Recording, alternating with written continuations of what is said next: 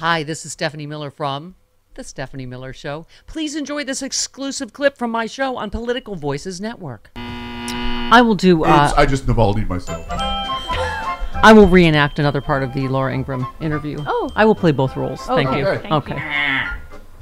Thank you. That is the beginning of it. Laura Ingraham. Why didn't you just hand over the classified documents when they requested them? I mean, they requested them. You could have handed them over. Probably save yourself a lot of trouble. Trump. First of all, I didn't have to hand them over. But second of all, I would have done that. We were talking and all of a sudden they raided Mar-a-Lago. Jody, is any part of that true? No. Not a little. Not even. Okay. Not a lick. All right. Okay, Kayleigh McEnany. She has a sound. Okay. She is apparently she has a major sad over the.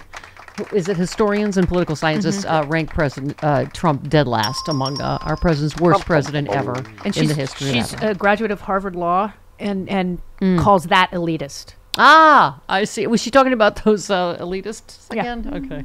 A new ranking, and I'm going to add, in my view, a highly questionable ranking of presidents, is turning heads after Biden came in higher than both Donald Trump and Ronald Reagan in his wildest dreams. The survey was done by the Presidential Greatness Project, who claim to be the foremost organization of social science experts in presidential politics. They may be the foremost example of the disconnect between ivory tower academia and real people. Ah, I see. Says the chick from Ivy Tower Academia. Okay, right. Okay. Did she give that degree back to Harvard or? Oh God, no. Okay. One more. McEnany. Abe Lincoln ranked first. Okay, fair. Then comes Obama at 7th, and Biden came in 14th, actually beating Ronald Reagan, who came in 16th, and Trump dead last. Look, Lisa, where to begin? This is infuriating in so many ways. 154 respondents. They are the ivory tower elites who in no way represent the view of the American people. Let me make one prediction. Joe Biden will end up being much higher at the end of the day. As we keep talking about, Carlos, he has provably had one of the most successful presidencies ever. And the fact during one of the most difficult times in the world where everything is thrown at him, where I say that he's either got to be pro-Israel or pro-Palestine. He's either got to be pro-immigration or anti-immigration. He's either got to be pro-drill for oil or anti-drill for oil. He's got to measure up to everybody's wants and needs because nobody's adult enough to go, listen, I can't get what I want this election, but this guy's much better than a guy that blew it with COVID, that blew it with tax cuts for billionaires, that blew it with his relationship to dictators. He's clearly the better president than Trump is by every measure. Yeah. Outside of January 6th and refusing a peaceful transfer of power, that might have put a dent in Trump's ratings. A little, I refuse to leave office and lie about election. That could have hurt his chances a little bit. I'm just saying. A little bit? I'm just saying. We're fighting against the orcs. We're the tree people. We're the hobbits. We're the elves. Line up. Ooh, vote blue. Ooh, no matter who. Ooh. Vote blue. I like it. Yeah, it's not glamorous, right? I use your analogies every week. I love them. Love it. Okay. Yes, you had some thoughts. As you do. Oh, actually, I saved a couple of tweets for you. I got thoughts. EC tweets. I've been talking a lot lately about my belief that all sorts of current events have been part of a weaponized disinformation efforts by bad actors, not just the Hunter Biden saga. Now that we know Russia has its bloody, dirty hands all over this, I hope folks will start to question who's behind efforts to undermine Biden's re-election campaign in other ways, because I'm watching the disinformation happen in real time, and folks on the left are falling for it in huge numbers. I know you don't have any thoughts on that, but if you mucho thoughts, yeah. God, I don't want to be a conspiracy theory, but it's really odd that all of these wars that Biden supposedly started happened during his administration. Trump softened the blow for Putin. Like, listen, when I don't win, I didn't win, so I need you to do something with Hamas, fund them, start a war in Israel, and I need you to invade Ukraine. That's not a conspiracy. Okay? He did those two things for me. He did fund and train Hamas. You're right, Carlos. Yep. It's like the biggest, dumbest plot. You don't have to be a conspiracy theorist, right? The timing of these so-called starts of the invasions is really odd, and not to mention what's happened with Gomer and all those people, and the guy being like high ties to Russian intelligence to make up lies about Hunter Biden. It's all just orchestrated to just try to kill Biden. You know, it's akin to voter suppression, to taking away voting boxes. It's all, anything the Republicans can do to kind of cheat and make it horrible for Americans so that they can win, they will do. They are orcs, like I said. They have no souls. They just have to win. They're made of fire and hell. Yeah, and on cue, we were saying Tulsi Gabbard is apparently on Trump's VP shortlist. She's hot. God. A lot of people want to look at her from Hawaii, growing in the sun. CNH, Tulsi Gabbard. Ew.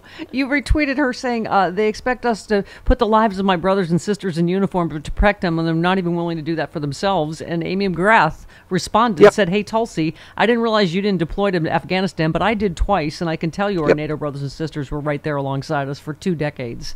Yeah, she's always been a Putin apologist, and where she aligns, and what's out there is that they align with Putin because he's a white Christian nationalist.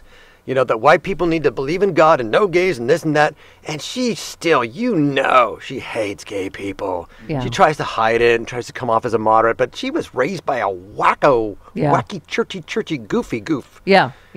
No, I know. So that stuff doesn't leave you. Yeah. What was I going to say? I mean, the other thing I was saying, the speculation this morning is about, that Nikki Haley, because Joe Manchin's not going to run on no labels, that she might do that. And I thought she's completely full of then about the threat Donald Trump presents and, her talking tough about Putin. She knows that exactly would help Donald Trump get back in office. Yeah, I mean, the people putting egos, whether it's Bobby Kennedy or whoever, putting their ego, Dean Phillips, who won't get out, putting their own egos ahead of our country at I think, our most perilous hour.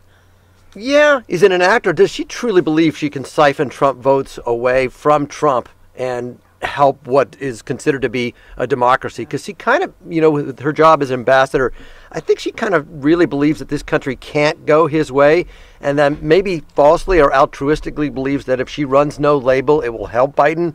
Unfortunately, it probably won't. I don't get her motives of being as sinister and or financially backed as RFK. Sorry. I'm sorry that if he wants to be in public, he's going to have to be able to take that. All right. Oh my God, that voice, like chocolate, like glass claws, like the X-Man, the Wolverine on a chalkboard. That's Robert F. Kennedy. Hi, I'm Wolverine. I'm your teacher. I saved this one for you too. Jen Rubin said, "Thank you. I am so sick of washed-up 40-year-old white dudes playing fantasy football with our democracy." And I speak as a washed-up 40-year-old, don't I, Jody? Yes, 40-something. 40-something. Sure. Mm-hmm. Yeah, as Bob Seska says, playing grab ass with democracy when we are just, I can't even overstate the dangers, I think, of where we are, nationally and internationally. Yeah, just grab the sandbags, shore up the levee. Oh. The gross flood is coming. Everybody's got to participate. You don't get fancy.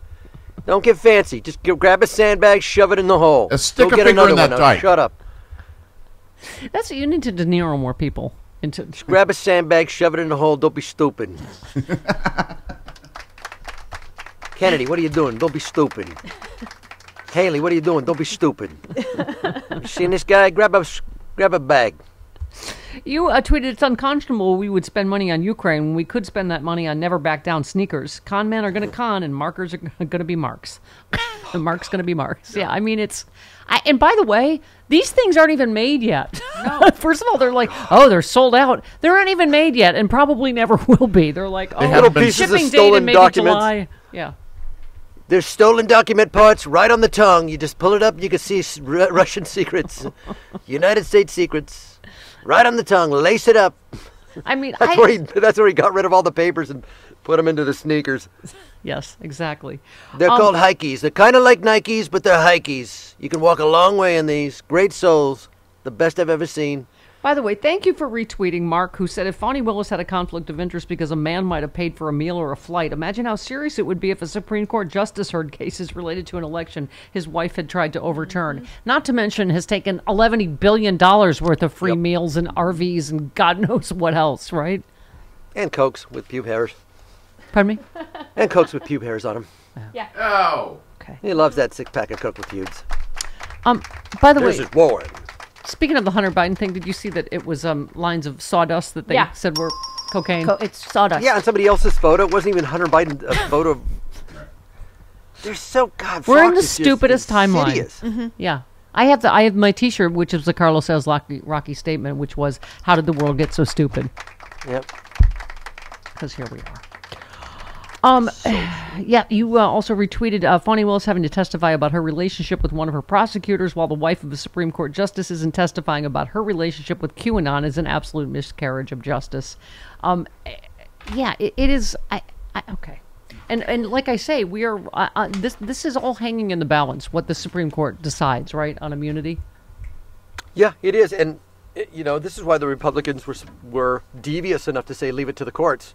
They didn't want to impeach Trump when twice he should have been impeached for Ukraine, and obviously for January 6th. And that's why they were saying leave it to the courts so that we could look like the bad guys. Yeah. They're trying to dissuade a political opponent from running through the courts, but that's what you said to do. Yeah. Yeah. You elected a criminal. Yeah. Oh no, they think we're the ones with no short-term memory. What they just said.